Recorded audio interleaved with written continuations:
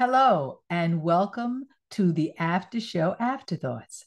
And here I am with my wonderful guest, Clayton LeBouef. Look at him. Look at my handsome friend. There he Oh is. no. There, there he is. All those years later, here we are in the same space. We haven't been in the same space for a very long time. Long Thank time. you so much, Clayton, for that wonderful hour. It's a lovely hour. Well, you got me. Yeah, you were able to, to bring some stuff out that like I said, I don't do a lot of this stuff. Yeah, I know. I know you don't. And I'm honored that you really consented to come on and talk a bit about it. And I just want people to know more about you. Your work speaks for itself, but you are more than your work. You are a person, you are a well-rounded person, and our conversations reflect that. And I really, wanted that to come across more than anything else. That was important to You're me. from New York, and some of our conversations. I was saying on the radio that we got to know each other after the show. We did. We did. Because while in rehearsal you doing on Esther, who got, you don't have no time to Yeah, be. I was a little concentrated Oh, with you that was one. concentrated for real now. If you playing someone 100, and how old was the She woman? was 237 years old, something Who in like the that. hell got Yes. time to concentrate on Clayton LeBouef or anybody else in the show? Well, yes, but we used to have we had conversations about moments on the stage, the Yeah. moments about building the ship. Remember, I would take that would do it every single night, and the moment that I really had an out of body experience because it would be my mother would kind of take over and do Okay. kinds of things. We talked about all that stuff, but one Yeah. of the things that I wanted just to continue about is are the things that you are doing now. You, of course, will always be a talented actor. We'll be able to see you in television, film, and the theater. But what is right now your focus? What is it that you want to accomplish? And I want people to hear about that. Yeah, some of the people I didn't get a chance, or I had the chance and didn't do it up in the radio. I got into this, Lenny. I didn't tell you through playwriting. Mhm. What I mean by that was I was down in New Orleans. I was part of a group called the Black Music Association that came out of Philadelphia, Mhm. started by Kenny Gamble, Leon Huff, Stevie Wonder. It Mhm. was at a time when the music explosion in the 70s, and I told you I was this shocking. They had a organization, a nationwide organization called the Black Music Association, and Mhm. to assist this wonderful thing we all know. Black music has been all over the world. What Black Americans have done, the gift that they've given to the world is uh, that's what I'm working on. Yeah. So I wrote a play down there. Some guy from South Africa was lambasting everybody down there in one of the sessions because there was a cultural boycott going on. Mhm. Black artists were Mhm. getting paid to perform in Sun City, and Mhm. there was the United Nations was asking Black artists not to perform in Sun City. Mhm. Mhm. And it was a big boycott. Arthur Ashe, Harry Belafonte, Phyllis Hyman said when they offered her the amount of money, she knew something was wrong. Mhm. She Mhm. said the amount of money they was offering told me something wasn't right about it because it was a huge amount that the South Africans were offering Black artists, and some of them broke the boycott. And that affected me because the brother that was speaking down at the conference, he was saying, you guys don't understand what we're going through. We're asking you not to come, and you're doing it. You're singers, you're musicians, and you're getting paid. And it affected me to where I got back and I wrote my first play. Mhm. It was called Tied Apart, and I put it up.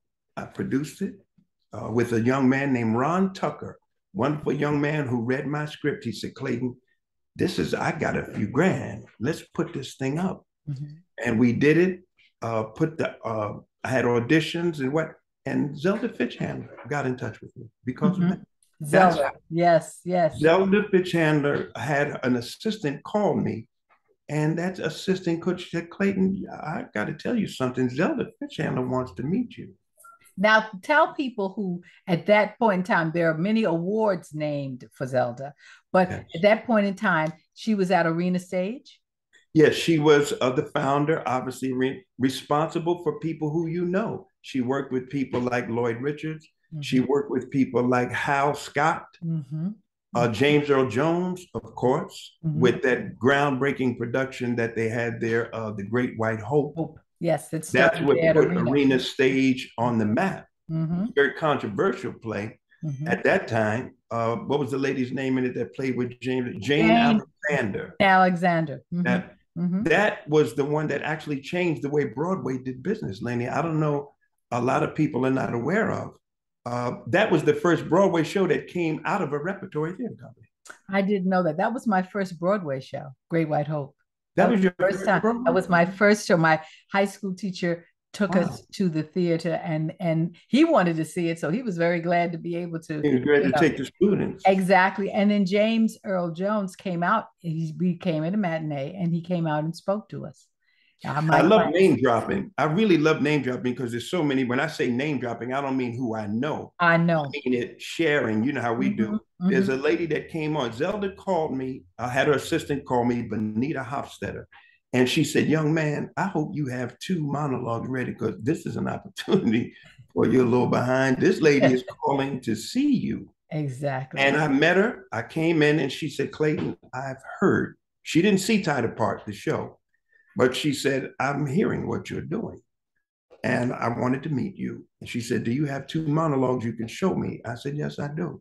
I did that. It was just me and her in the arena. And you know, you worked that I know. arena. I know the arena. I know the room. I know I'm it standing exactly. there and she's the only one in the audience, Mm-hmm. okay, with an assistant. And then she said, how much would you like to work here? And I said, well, thank you for asking me. I would love to work here. However, this is the defense mechanism. I'm doing my own thing. And this lady dropped something on. She said, Clayton, I know that. Maybe you can do both. Mm-hmm. And that was a big lesson for me. Mm-hmm. You know, I was being a little different. I'm doing my thing. You know Mm-hmm. what I mean? Okay, we know you're doing your thing, but maybe you can work on this level as well. Mm-hmm. So that's why balance, I said, is my favorite word. There's levels. I used to watch Ruby Dee and Ossie Davis be in a library in the community and then be on television in a movie. Mm-hmm. It's like they didn't separate. One minute they're at a college talking to the people, Mm-hmm. and they're saying more than just stick to your goals and dreams. They're dropping stuff, writing books, being over here. Do you know what I found on Ruby Dee recently? Because Mm-hmm. I have a collaborator that's working on something about her. Mm-hmm. She's in the streets of New York City in 1970. You got to see this clip, people. Lenny, you go on YouTube and you put Ruby Dee and police brutality. She's standing in the street reeling off names off a list of young black men killed by the police in the In the in the 70s. 70s. That's But Ruby Dee. they were activists then. I mean, you know Bad, that bad, Ossie did the eulogy to Malcolm X. So, bad. See, yeah. that's the kind of thing I'm saying that we can now share this with our young people. Mm-hmm. And it's only a 21-second clip. Where did that come from? I tend to look at those things as plays and film. Where was this 21-minute clip of Ruby Dee standing in the street with a list, reeling? There's more to that story. Absolutely. More to that story. Absolutely. Absolutely. See, this is what I mean, these are the kinds of conversations and these are the kind of topics that I think that people need to know that we do talk about. We all Yes, we don't do. just talk about the next audition, which is important. Yes. It is. I mean, it's how we make a living, but also that we have an investment in our own culture and Yes. how we are perceived and what kind of characters we're being portrayed as and we are concerned about it and we are Very much concerned so. about it. We're concerned that that people are accurately portraying us, that people who understand our culture portray us. If they're not Yes. of our culture, we just ask that they understand who we are and don't just do caricatures, but do understand, who we are. That's actually, I feel very excited about the future because some of this untold stories, Mm-hmm. there's so many stories now that these tools like, the internet and the Facebooks, and you read about stories, people are doing wonderful things and posting accomplishments and achievements. So someone said, well, where's the drama in that? Say, well, people had to go. Yesterday was Michael Jackson's birthday. There's a young man on Broadway now playing him to the utmost. People would say, well, he was controversial or whatever. I say, okay, well, we'll take it past him. Who did he study? Yeah. He studied the man behind me. Michael Jackson worked with the man behind me, Yes. Marvin Gaye, Yes. Smokey Robinson. Yes. So we can take it past James Brown. I James mean, Brown. you know, exactly. All of those. And who did James study? I mean, there were, See, you know, I mean, there were people, everybody studied somewhere. And there's such a wonderful legacy that, you know, we don't have to get into arguments about opinions about individuals. We all have opinions. Yes. But I find that the more we go deeper, the more the stories unfold. And it gives, I have an initiative that I've started. It's called WRITE, WRITE. And it's an initiative to try to get more people to write screenplays and works for the stage, I call them. Sometimes when you say plays, people think a play. You know, it's like, you just playing that. No, this is, and you know, this is serious art form. Yes. So I now call them works for the stage to be a little more thespian with it. But the WRITE is an acronym that stands for Writers Respond to Invigorate Theatrical Expression. Wow. That's what the word right means to me. That's the acronym. Yes. And so say, oh, wow. So it's to get different people who may not know how to write a play or a 10-minute play is what I focus on with younger people. Say, do you know you can write a 10-minute play? They're very big in a lot of theaters. And you know what? I have you done one? Really advocate that. I've directed some. Yes. And I really think that it is when people take those wonderful 10-minute plays and decide that they have to expand them so they'll be acceptable, that they dilute what they had captured in those 10 minutes. I think it's wonderful that we have 10-minute play festivals, because those are some of the most compact, really well written, well acted pieces. They make the point. You don't have to sit for an hour and a half to get the point. They make the point, and then we move on. We digest and you can see a lot of different kinds of works within a 1 or 2 hour span because they're 10 minutes. So you can see a lot of different perspectives, a lot of different people. And that's the way that these stories, like you say, can grow into fuller plays. I remember you did something with a young man called Abdul. Wasn't it about Nina Simone? Yes. Yeah, I remember. Yes, I did a piece about Nina Simone. Yes. Yeah. It's very, so, you know, I stay in contact with Abdul. You know, it's very important that we develop these pieces and that they stay alive, that all of these pieces, you know, we regenerate, we not do the same 1-2 plays over and over again, that we put into the whole package more plays, more choices, more alternatives. You know, that's the balance, as you call it, the balancing act. It is very, very important. And I just finished up working, I'm doing some continued work, a group called All About the Drama Theater Company. The name of my theater company is the Genre Group.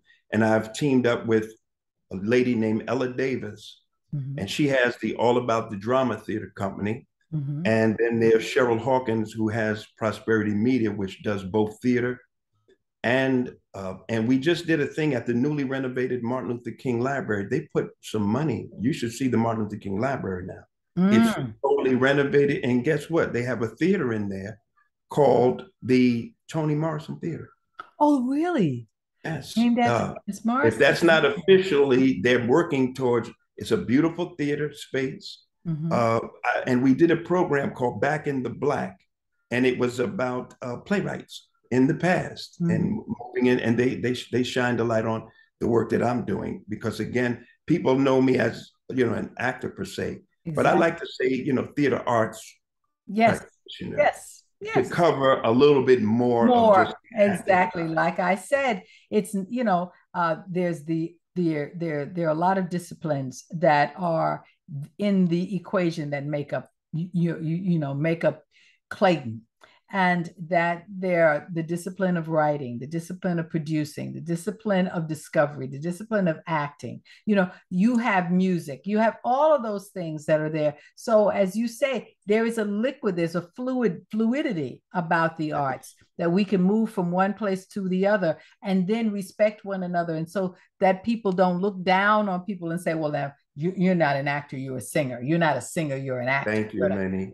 That's what I'm talking about because Yes. it's so interesting. You know, we all have personal taste, but when someone comes with someone different, I'll share a story, but I won't name the person. I was in a show at Center Stage, and a young man was in, well, he's not young, he'd been around for a minute. He was upstairs and he started lighting into Sade, the singer, in a way where it was so harsh that I'm serious. You know, I'm saying, excuse me, but do you know her? You know, because he was lighting into her.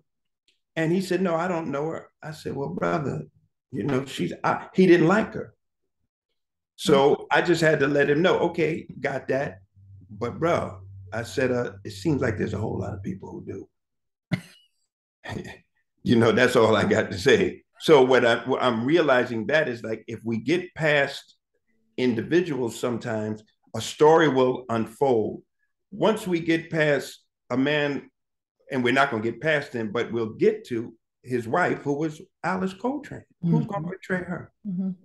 We can talk about John Coltrane and Roll, but he had a balance. Yes, he did. It was Alice Coltrane. Yes, it was. Yes, it was. And so when you start to see her on screen, some sister jumping into it, or on the stage where it can start, I'm not afraid to share ideas because the well is so beautiful that I'm like, hey, y'all, we can get busy now. You know, we've got the equipment, the camera, but again, we can start at the root though, because you don't have to have a lot of money, you know, to put up a theatrical piece. No, as no. much as film, as much as film. Not as much as film. What you do have to be is you have to be dedicated and you have to be genuine in your one and as you say, the story first. It should be, you know, we all know that a lot of projects are not green lighted unless they can have a star, unless the star is there and they can, you know, because it's all about money. This is a business. It is a business. Some of the bolder directors will take a chance. You have certain bold directors. Well, they're braver. Yes. Yeah. I love the brave. I love the brave ones, the men and women who are brave, who say, you know, I know I'm going to take a chance on you. I'm going to take. You know who was very brave? Two people that I can say were very braver than me. Irene Lewis. Yes. Stage. And Molly Smith is brave. I've worked. Molly Smith did something that is amazing. I was in the 50th anniversary production of The Great White Hope. And do you know the character that I played was Scipio? He is the vagabond or the bum, the homeless kind of man who takes Jack Johnson to task for being with the white girl. In rehearsal, I challenged Molly. In rehearsal, I told her that he was Jamaican, and I wanted to play him with an accent, and she didn't like the idea. But I told her why, and I went to the script and told her, "You see this reference here of the plumed hat that the character is wearing? That's a reference to Marcus Garvey." And Molly was like, "Okay, you're backing your thing up." By the time the production went on, Lenny, my character turned into an African king. From a bum to a spirit. It turned a character. That's the beauty of theater again. The character is like a vagabond. They had the gloves for me with the holes. My costume was raggedy, sackcloth. When we started the production, royalty. That's a bold director because she recognized and listened to where the actor was coming from, because I was going straight to, I wasn't making it up in my head. Yes. She didn't know about the Maroons. So see, when she said, well, why do you want to play it like this? I said, are you familiar with the Maroons, the Africans that, you know, ran off into the forest and didn't take no mess? Everybody didn't lay down. You know, there were some fighters. Yes. You know, that's why we're here. Yeah, exactly. Everybody don't lay down and just take some of this Exactly. oppression. Mm-hmm. And so when I told her about the Maroons, so she listened. And the next thing you know, a friend of mine came in my dressing room during dress rehearsals. He said, "You better go into the costume shop, Clayton. They doing something to your costume." And when I walked in there, Yeah. whole regal. Mm-hmm. So that's a bold director. Yes, it is. But you know, they're rare if you are and you are blessed when you have the opportunity to come across them. And if you are really ready for them when you come across them, you know. Marion McClinton, bold Mm-hmm. director. Mm-hmm. I don't know if you ever got a chance to work with I Marion. did not before he passed away. I did not. His spirit lives. Yeah, this was a cat that was very bold as well. Because you could challenge Marion, and if he disagreed with it, it'd be passionate, but it would be to get to something. Mm-hmm. And he would get to something. I was challenging Marion on Raisin in the Sun. Mm-hmm. And I told Marion that the two uh, the two characters, Bobo and Willie, were con artists that ran a scam on Walter Lee because it was my feeling that Walter Lee was a mama's boy. Mm-hmm. And the street cats knew he was a mama's boy and they could do what's called a flim flam, New Right. York, you know what I'm saying? Mm-hmm. And that's the take that I had on. Marion disagreed in the first couple of read throughs. But once I started breaking it down and referring again to the source material, Mm-hmm. we can all come up with ideas. And if you're going off of the script, then you just have ideas. You're trying to change. But I went and Bobo says, or first, it's the woman that says it, Ruth. He said, "Yeah, we're going to go into business, me and Bobo." And she said, "Bobo." And that's Bobo. all she Yes, I said. remember. And Bobo. that's an early clue as Exactly. to something. There's something awry about Something ain't, Bobo. I don't like him, whatever the clue is, because all she says is one word. We can't fill the whole thing in, but she says Okay. Bobo. Yeah. See, and that's that women's Everybody intuition. knows Bobo. Bobo's in the street. Bobo's no good, Thank is what you. it is. Come That's on, the indication, fill in the blanks. you know. And then Yeah. later on, Bobo tells Walter Lee that I didn't put up as much money. I think I'm paraphrasing, but I didn't put up as much Yeah, money. I didn't put as much money up as he did. Look at Yes. you. Yeah, Look at you. he didn't take that chance. And, you know, I mean, he got taken because he thought he was going to be on it as much, but everybody. Yeah, bold director in the table, as you know, in table work, when we did Gem of the Ocean, you want to get into that table work so you can flesh out that's the beauty again of theater. Plays, you have to read between the lines a lot. And And if you also, did, you know, you don't want to clone, you know, come on. anything else that has been done. Yeah, You want to bring to it your own experiences. And that's in right. the case that I had, you know, I really my family experiences where I mean, I have a great grandmother who lived to be 110, 112. My grandmother lived to be 94. These women had such great humor. There was no way in the world that I could justify my portrayal and interpretation as being maudlin. Serious, yes. Very Yes. dramatic, yes. But what brought them through everything is that they could laugh at things. They could laugh and they could make fun of folks and laugh at them. And that That was was in the through play. line. Yes, it was. It So you really was found it. great. Yeah. Yes, Yeah. there's a lot of humor in August, and some people don't want to acknowledge it, and they want to play it a different way. But I liked that because the contrast of it. Because when I did get to be dark, I was very dark. I was, Yes, because she is. yeah. But once again, see that's called balance. See, Mm. if you have someone who's 200 something years old, maybe the way they got their way is because they have him. You know what you had with you? What's called in the African folklore tradition is the trickster. Mm-hmm. Mm. The trickster, sometimes they're ageless. You see people, Yes. they have a certain ability they have age in terms of number, but their youthful spirit Yes. carries Yes. them, And that's what allows them that's what allows them the longevity. Yes, yes. Yeah, it is. I'm dealing with that with the thing you see behind me. That's one of my recent pieces that was put up before We were going to try to bring it to some other places, Mm-hmm.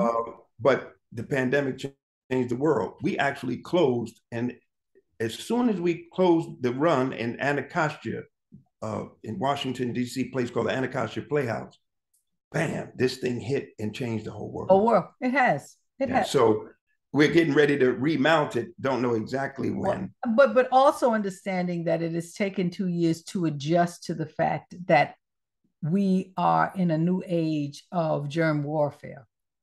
Come And on. and so that we have to adjust to that. That we can't cower away from it. We had to. We had to go inside and protect ourselves. But now things are being discovered so that we will regain our footing Yeah. without really threatening our health, because that's what you want. You want the audience to come in and feel very, very comfortable, feel like everything is fine. All you want them to do is enjoy what you are presenting to them. So we'll get there. Well, you did something early on with the work with Norman Lear. It has a theatrical, they call them sitcoms, Mm-hmm. but that term, they have more of a theatrical approach. Of So course. it's Well, a we did Zoom it in front of approach a live of a audience. live audience. Mm-hmm. So that's coming back around with the pandemic. A lot of theater companies Company. are Exactly. doing Are doing still nothing like going to the theater, of mm. course, No, no, but but it is, but mm-hmm, you mm-hmm, do get a sense mm-hmm. of the theatricality of, and then as this thing subsides, people will go back to the stage and see it live. I'm looking Exactly. forward to that time because Yeah, I've got a yeah. couple of pieces that I plan to put up. We just have to take care of ourselves and make sure that we have the longevity so that we can let the pendulum swing the other way. Yes, and commissions. I have to, like I said, names and dropping. There's a young lady that came on aboard with me at Arena Stage at the same time. We were asked to join the Arena Stage Theater Company. Mm-hmm. And I was asked, and a lady named Margot Hall, Mm-hmm. beautiful sister, Mm-hmm. who is now, and I think, Lynnie, that maybe you should contact her because you're doing your thing Mm-hmm. with your work. Her name is Margot Hall. She's the artistic director now of the Lorraine Hansberry Theater in San Oh, Francisco. oh, okay. And this sister is no, yeah, she was Yeah. bad when I met her. Yeah. Back Well, when she, I mean, that's that. Lorraine is one of my favorites. Like I say to people, without Lorraine, we would have no Lloyd. Without Lloyd, we would have no come August. on, come So on. I say all salute to Lorraine. That's Awesome. why that's what I mean by name drop. That's Yeah. not just randomly name. Yeah. I'm like name dropping. There's some actors, that you get a chance to work with. This cat named Russell Andrews, Mm-hmm. a brother that was out of the Houston, Texas area. I was in a seven guitars with him. Harriet Mm-hmm. D. Foy, Harriet. Yes. who Yes. is serious. Harriet D. Foy come on stage. She'll let actors know. Surrette Scott, a Mm-hmm. director. Mm-hmm. When you work with different people, Mm-hmm. You like know. that, yeah, Yeah. Mm-hmm. Keith Randolph Smith. Mm-hmm. You Mm-hmm. see what I mean? There are just a number of people who work in the repertory theater circles, and you'll see them, on different television programs or what Yeah. have you. Yes. Yeah. Mm-hmm. Number of people you get a chance to work with, and you see how serious they take the craft. Yeah. I've, Well, I've been I mean, fortunate. it is by for those of us who really are dedicated to it, it's a calling. It's not a Yeah, job. It's a yeah. calling, It's a way of life. It And is. it could sound, sometimes a bit where people say, well, aren't you interested in movies and being in Hollywood? And I'm like, listen, if you're interested in story and my journey took me to Yes. television. So Mm-hmm. it's not that, that you don't have an interest in it. Mm-hmm. My interest is story. Mm-hmm. And when I Exactly. get into that, sometimes it will spur me to write. When I first wrote my first play, it was because I would not see certain people that I knew on Exactly. in Which films and is what television. spurs all of us all from time to time. It spurs all of us from time to time to do things so that we can then see the images that we want to see, not the images that other people have projected upon us, but the images that represent us more closely and more accurately.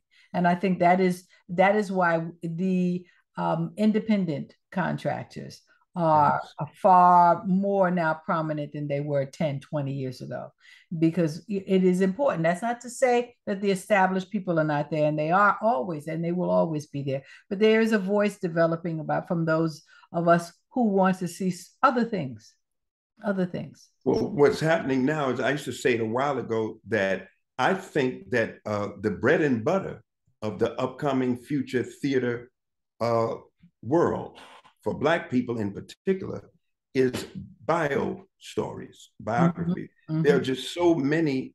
I just mentioned Alice Coltrane. Yeah, exactly. Who's going to do Gil Scott Heron? Yes. Who's going to Play. do Gil? Yeah, See, yeah, when you start dropping bio, who's going to do Jean Metzlinger, the guy that's responsible for yeah, the shoe machine, the invention of the shoe? yeah, See, that's almost can become the bread and butter of the theater. yeah. I have to mention one sister that is so bad. Uh, God bless this sister. I had a chance to meet her before she passed away. I don't hear as much talk about this sister that I wish that I could hear. So Mm-hmm. I will, Dr. Barbara Ann Tier. Barbara Antier. Yes. This lady did it. And Yeah, it's she just did. interesting to me. She has a theater Yes. in Harlem, Yes. Mm-hmm. and it's been there. Mm-hmm. Okay, well, whatever it is, the point is that sister has left a serious legacy. They're doing some things over there now because of some, I think they're building around it. Oh yeah, they've Residential. been they've been awarded money so that they're really recreating that whole atmosphere, and it's developing really. She's a giant in the theater world. Mhm. With me, her, and Melvin Van Peebles. Because, like I said, people think Melvin, the only thing they think Melvin did was Sweetback. This man Feedback. is putting up shows on Broadway. Yes, he had three, I think, at one time. The Waltz of the Stork, don't play us cheap, and ain't supposed to die a And natural death. mm-hmm, mm-hmm, And mm-hmm. when we delve into this, we'll come up and we'll find stories like Muhammad Ali acted off Broadway Mm-hmm. in a play. And Muhammad Ali, when he got stripped. So you see, when we start to unearth, my thing is when people say, "Are you an actor?" I said, "Well, a story activist." I don't, there's, you know what I mean. There's an activist is a term. I'm not out there railing and ranting because there's something that I say now that came to me and I wrote it down. You know how we say speak truth to power? mm-hmm, mm-hmm. I've flipped it. I've said the power already knows the truth of our people. So we have to speak power to our truth. We can say, we speaking truth to power. Say, they already know your power. You don't have to speak truth to them. They know the truth, maybe even more than you do, Yeah, about how deep your culture goes. So exactly. I've tried to flip that to make a point about when we start to unearth some of these men and women, the stories are there waiting to be told, and they will be seriously dramatic. Like you say, 10-minute plays, one act, full lengths. And then if it moves forward into a feature film, a TV series, like they are, Yeah, what yeah, we're like they witnessing, are. Yeah, it's happening. yeah, It's happening now. yeah. I'm excited. Well, I am. And with that, my friend, I have now taken up more time than I promised you that I would. No problem. But And it's great you seeing know, you. it's just fabulous seeing you Yeah. and hearing you, and will hopefully you will come on again and Yeah. continue to educate us and over make us overstand Overstand. Yes. many things, Yes. please, because it's absolutely necessary. Thank you so much, Clayton. I Thank want you. you And to. I want to thank you, Lynnie, for even you participated in the early aspects of my latest work. I don't know if you did the narration on one of the early readings, and I Mhm, really yes. appreciated your Oh, it's taking the always my time pleasure. off to do that. It's always my pleasure. It's always, always, always, always, always. I want you to stay on for 1 minute as I sign off, so I can just say my own personal thank you. But I'd like to thank everyone for tuning in to this, the after show afterthoughts. Now you can tell by this, the radio show was really deep. So I would suspect that you want to see both of them in tandem. And I will see you at the next after show afterthoughts. So thank you so much for tuning in. And we'll see you then. Bye-bye.